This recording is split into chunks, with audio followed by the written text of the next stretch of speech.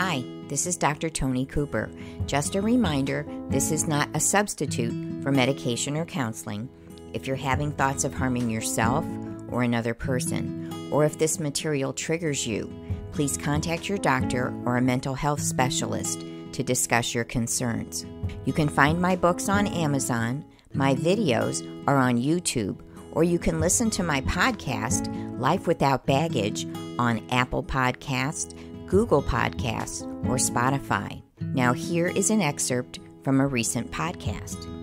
That your tendency to shrink back is not the dignity that God wants you to have. He wants you to walk with your head up and your shoulders back and to move forward with confidence that He goes with you and that He has a good plan for you. So that leads us right into the third gift, that there is a destiny for you. It says in Psalm 139 that God knew His plans for you while you were still forming in your mother's womb, and that He watches over you tenderly, and that you're always in His thoughts. People need a purpose at every age. They need some kind of focus, something that gives them drive and purpose and a reason to get up. So you have a unique destiny in Jesus Christ. And I kind of was thinking about it like the beginning of Mission Impossible, where it says, your mission, should you decide to accept it, that God has a unique mission for you. And you can choose not to accept it. But the deepest satisfaction and purpose and meaning is going to come as you yield your gifts and your abilities and your time and affection to Him. So here's some more thoughts about destiny. Sometimes the name that you've been given is a picture of your destiny. When I work with clients, a lot of times we look up what their name means because it may be a clue of how God has designed them to be a blessing or how God sees them as a blessing. Now, not every name fits this. For me, I actually think my middle name fits more of the direction and calling and purpose that God has given me. And I think my first name has more to do with how God sees me. So I'm not going to get into that. But you can look yours up yourself. And if you're named after a movie star, there's still probably something farther back in history, a meaning to your name, maybe in Latin or Greek, that gives you an idea of maybe what your destiny is. The other thing is sometimes people have a dream. They just always wanted to do this or they always wanted to do that. And it may be their profession or it may be a passion they have that is a big part of why you're on earth, for your own enjoyment and also for the enjoyment of others. For example, some people do a job that isn't their passion. I mean, my job is my passion, but some people don't have that. They don't have that privilege.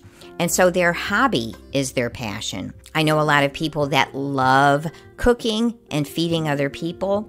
And so they use that passion in a side business or in volunteering at a mission or at a community soup kitchen or things like that.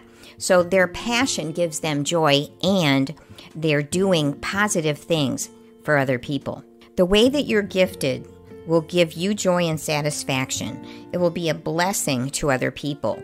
And most likely, it's also a legacy to help build the kingdom of God, not just while you're alive, but for future generations. I'm going to read a passage to you from my book, Sheep Hear His Voice, that I think sort of fits with this concept of destiny. This is from page 64. It's a devotional book. It was my first published book. At various transitions in life, people try to figure out who they are and where they fit in. Most people figure it out over time, but sometimes there's so much change or loss that we have to figure it out all over again. Too much change can make us feel like we have no place and no purpose. But that isn't how it is in the kingdom of God. The Bible tells us that we are uniquely designed and crafted to fit into a physical body of believers. There's a group where our gifts and personality will be validated and accepted. We need that place too to help us grow in our understanding of God and in His Word. We need a sense of belonging, connection, and protection. It keeps us strong and hopeful.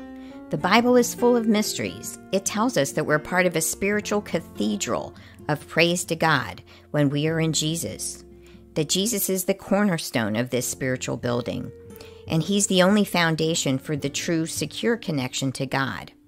His life flowing in us gives us true perspective on our belonging and our worth. God makes each of us like beautiful living stones that are perfectly joined to one another and to Jesus Christ. You belong to Jesus, who adores you as His friend, His bride, and His jewel. You belong somewhere with other believers who love God and you. You are supernaturally part of the kingdom of God that's like a shiny castle of people all through the ages who have joined their hearts and spirits together in joy to worship God. So we all have gifts and talents, spiritual gifts and natural talents. You have at least one spiritual gift. I'm just going to read from Romans 12:6-8 from the Passion Translation. And there are tests you can take online if you don't know what your spiritual gifts are, or you can ask a friend, but just let me read this to you. God's marvelous grace imparts to each one of us varying gifts and ministries that are uniquely ours. So if God has given you the gift of prophecy, you must activate your gift by using the proportion of faith you have to prophesy. If your grace gift is serving, then thrive in serving others well. If you have the grace gift of teaching, then be actively teaching and training others. If you have the gift of encouragement, then use it often to encourage others. If you have the gift of giving to meet the needs of others, then may you prosper in your generosity without any fanfare. If you have the gift of leadership, be passionate about your leadership. And if you have the gift of showing compassion, then flourish in your cheerful display of compassion. That was Romans 12:6-8 from the Passion Translation. So different churches have different opinions about the gifts. I'm not going to try to wade through that, but everyone has at least one spiritual gift. And along with that, you might be familiar with the concept of 7 mountains of influence, that not everybody is called to be a missionary or a pastor, but there are 7 mountains in society, cultural dimensions, where we can have an influence. And if you're interested in that, people like Lance Wallnau or Johnny Enlow talk a lot about this. So I'm just going to tell you what those 7 spheres of societal influence are. Religion, the church, family, education, government, media, arts and entertainment, or business. So God may position you in one or several of those spheres of influence. And at different times in your life, how God wants to use you, the doors that are open to you may shift. And so we want to be yielded to the Holy Spirit. And I always go back to the idea that the more that we learn to live in the presence of God, to abide in Him, He gives us wisdom, He gives us strategies, and we just kind of go with the flow of what He wants to do. And I'm going to close with my blessing from Isaiah 11:2. May the Spirit of the Lord rest upon you, His Spirit of extraordinary wisdom, His Spirit of perfect understanding, His Spirit of wise strategy, of mighty power, of revelation, and the reverential awe of the Lord. This is Dr. Tony Cooper, and this was Life Without Baggage. Thanks for listening, and if you enjoyed this, share it with a friend.